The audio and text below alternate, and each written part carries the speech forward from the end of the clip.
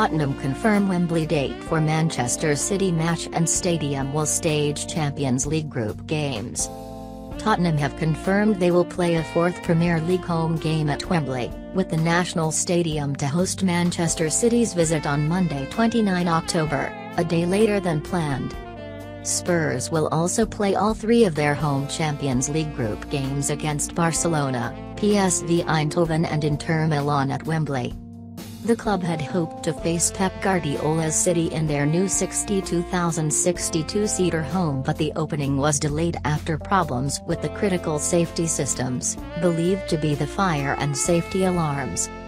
The club moved the matches against Liverpool on September 15 and Cardiff on October 6 to Wembley, their temporary home for the whole of last season, but the National Stadium is unavailable to host City on the original date of October 28 because there is an NFL game there on the same day.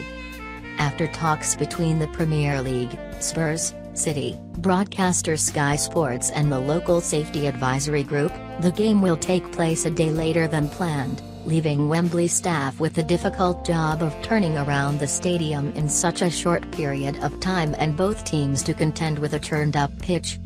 Spurs chairman Daniel Levy revealed the delays to the construction project had resulted in substantial additional costs to the club and he apologized to supporters.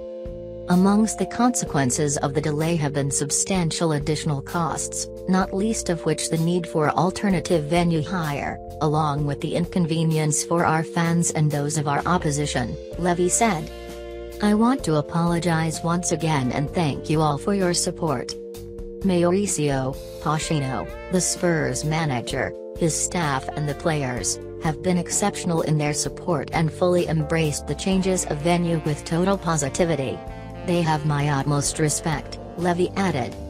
"We are now being regularly updated on progress and as soon as we have confidence in our project managers and contractors' ability to deliver against the revised schedule of works, we shall be able to issue dates for test events and the official opening game. We are facing many issues, but although disappointing, costly and frustrating, I am uncompromising in my determination to deliver something extraordinary to our fans." A Spurs statement said their yet-to-be-named new stadium could yet be ready for the weekend of City's visit. It read, "We should like to apologize to both our and Manchester City fans for this fixture having to be moved to a weekday evening and any inconvenience caused.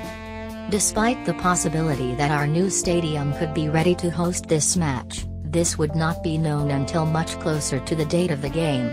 We have therefore agreed with the Premier League that, in the interests of clarity and certainty, we shall confirm this game as taking place at this time at Wembley Stadium so that fans of both teams can now make travel arrangements accordingly."